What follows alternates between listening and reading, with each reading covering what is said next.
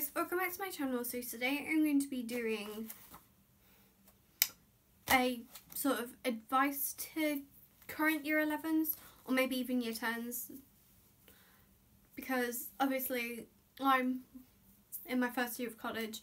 What would be classed as year 12, and obviously through year 11 you do learn some stuff and you look back on your time in year 11 and what you could have done better.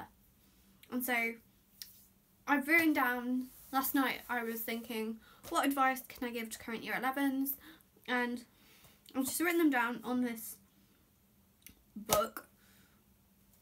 Actually, it's not just advice to year 11s, it's advice to GCSE students in all, but I've just written down a few tips of what you can do to help give yourself the better chance of succeeding for year 11. So without further ado, let's just get into the video. The first tip, and it's going to be a tip that your teachers are telling you, and that is start revising now. No joke, start revising now. As soon as you finish watching the whole of this video, start revising.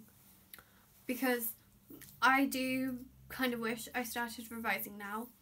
Like, I revised a little bit for my mock exams, but I didn't do like proper revision, and I do wish I did, just because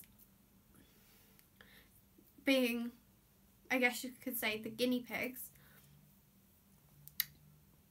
nobody in my year was prepared for what could be on the exams. We got a question about gastro bands. Not on our syllabus. So you need to be prepared. You need to revise all your content. Plus, there's any other things related to whatever. If you think it's related in somewhat, learn about it. It might end up coming up on the exam, because the exam boards always throw in questions related to stuff that isn't on the exams. And I'm not kidding either, because again, gastro bands, not on our syllabus, they're on the biology exam. So be prepared that there's going to be questions on that exam that you don't know. But for most people, for that gastro band question, having watched TV shows helped them. And also knowing so much about society, we kind of knew what it was generally asking for us to answer. Okay, now the next tip is related to the first one, and that is make revision notes now. You will not have time to make all of your revision notes if you start in February, because I'm pretty sure that's what I tried to do, apart from the biology, but we got set homework to make the revision notes, so that doesn't count. I started making my notes really February time. I didn't have enough time.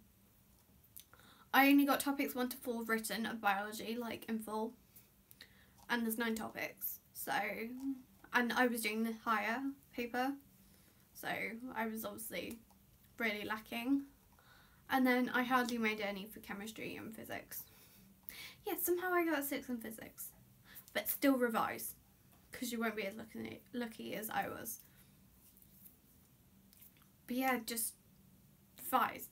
And don't just revise for the first paper, revise the content for all the papers, because you have more time to revise the content for the first paper than you do for the second.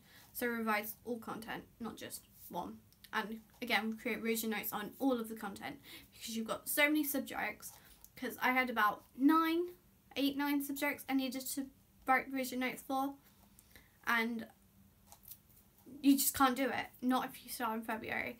Whereas if you start now, you'll have the Christmas break, and I know you don't want to be revising over Christmas, but I'm going to have to, so you might as well. And I'm having to retake English. Plus, I'm doing Psychology and Sociology at GCSE. This is my first year learning Psychology and Sociology, so I think you'd better maybe revise now, because if you want to know my GCSE results, then I will leave it in a card up here. Here it is up here. Yeah. I'll leave it in a card up there if you want to see how I did with my GCSEs and what subjects I didn't do as well in. Plus then there's also a video where I did my educational plans and what I'm having to do this year, and if you guys are interested, I will also put a card up here in case you're just wondering. And also, obviously I'm saying revise now and all of that, and to make revision notes now, but you should probably have started earlier. Especially since I know that when you're watching this, you'll have mocks now. Like, I know I had some mocks in December. Like, some people, they'll have mocks in January, which I'd say crack on. But people have got mocks right now. And so, I know this is not recommended, but if you've got an exam tomorrow, pick out the key points and learn them. Because quite often the key points, they might help you get marks, and then you can do proper revision afterwards.